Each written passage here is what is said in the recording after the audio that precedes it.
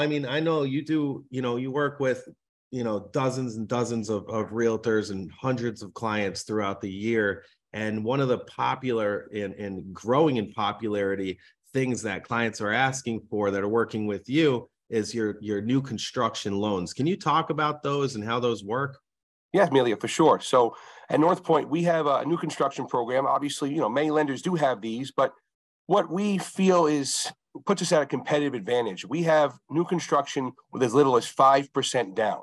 Wow. So if you think about it, most first-time home buyers are putting down, even down payment assistance or 3 to 5%.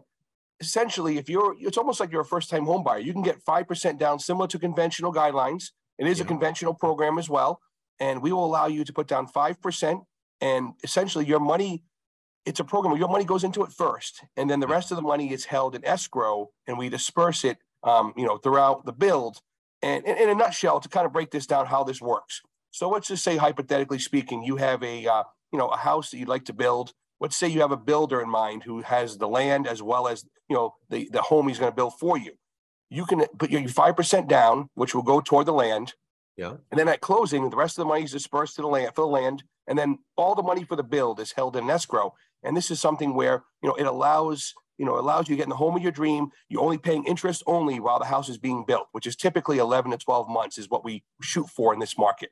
So, it is a good program, interest only. So you can still, have a house that maybe, this is why this 5% down is even more attractive. Let's just say you have a home already, but you don't want to sell the home until you're very close to the old home being completed. So you're not, you don't have to rent or move out of your home. So it's a way to 5% down you can take, from even 401k or money you have in another account to get this process started. And then prior to closing, once the house is done, or even at closing, you can actually put down all the money you want to from the sale of your current home or from all the funds you receive. So it's a way to minimize your out-of-pocket expenses up front and then build the house of your dreams. And then right before closing, you can put more money into it. And now you can get that home without having to sell the other house first. So the interest only, how is it amortized? Is it amortized over a year or over the course of a 30-year note? It's a 30 year. So essentially, like from day one, let's just say you close in the land, you're paying interest only on only the land itself that, it's been basically purchased. And then as the disbursements are done, let's say foundation work or roof work or framing,